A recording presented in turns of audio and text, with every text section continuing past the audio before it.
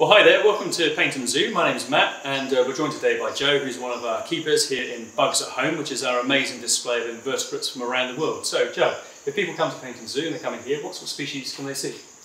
So immediately you'll end up seeing the Pachynoda beetles. There are hundreds of them and they're a really colourful, bright species that people seem to love. Right, okay. We also have our red-kneed tarantula. She's called Jammy and she's always out on display. Beautiful spider, really big as well. And our Cassiopeia upside down jellyfish. Okay, so upside down jellyfish, okay, and then we've also got some big stick insects. Yep. We've got leafcutter ants, we've got Madeira wolf spiders, we've got giant snails, Yep. millipedes, hermit crabs. So my favourite animal in here are the vampire crabs. Okay, they are just very cool, brightly coloured. They're given their name by the fact that they've got brightly coloured eyes, and some of them have a purple shell, which looks a bit like a purple cape, and they're supposed to come out at dawn and dusk, so they're a bit like vampires in their habits. They do not eat blood. And Joe, we've come to see our leafcutter ants here, which are, what you said, were one of the most popular exhibits here in Bugs at Home. But why are they popular? I think people really like watching them walk across the ropes, etc. with all the leaves. I think people find it really interesting to see how far they can walk. Because obviously they're only tiny, but that's meters and meters of rope up there. Yeah, they are busy, they're always on the move, you can see them up nice and close. But Joe, you were saying about the fact that they're little escape artists, so they're one of the more difficult animals to care for. Yeah, they can be quite crafty with their ways out, so that we have to basically oil up all the wires, hold up the ropes so they can't grip onto it. Right, so if you're here at Paignton Zoo, you can come and see the leafcutter ants in Bugs at Home, and you'll see them carrying little bits of leaf along the ropes. But Joe, I've just said that's their food, but that's not true, is it? No, it's not. So the leaves feed the fungus, which they look after, and then when the fungus grows, they eat the fungus. Right, so the ant cuts the leaf, takes it to the fungus, feeds it to the fungus, and then they eat the fungus when it grows on the leaf. Is that right? Yeah, That's right. Right, okay. So one of the things with Bugs at Home is biodiversity, and you hear this word a lot when we're talking about biodiversity. We're really talking about the amazing range of species that you find in the world. And you might be wondering why we carry on about biodiversity, why it matters.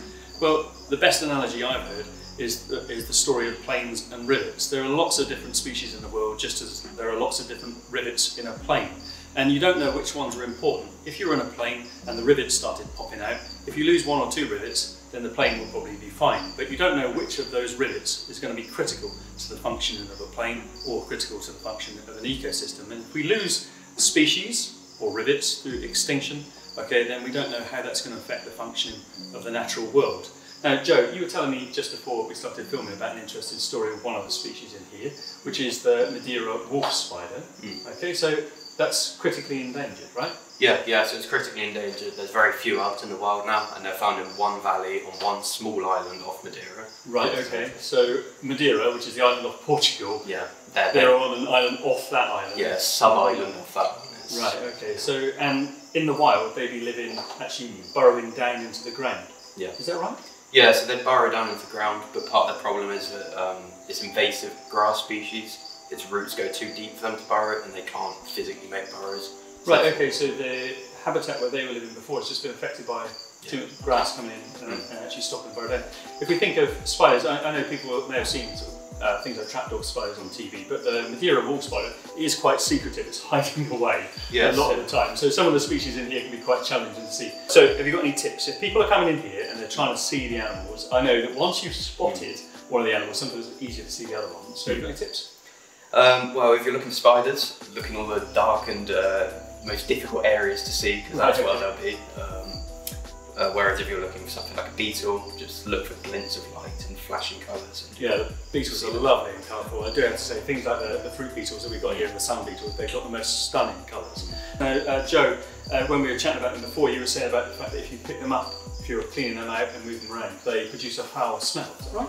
Yeah, so they basically poo on you, and it produces a horrible smell to warn off predators, but they also might not taste very nice. Right, okay, so like foul smelling, bad taste. Okay, so when you're looking at the beetles and they're brightly coloured, this is your word of the day. It's called aposematic coloration.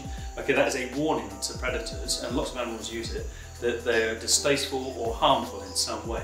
Okay, beautiful to us. Okay, but it's a warning sign to predators. Now, thanks a lot, Joe, for taking time out to talk to us today. I hope you come and see Bugs at Home here at Paignton Zoo soon. Cheers. Thank you.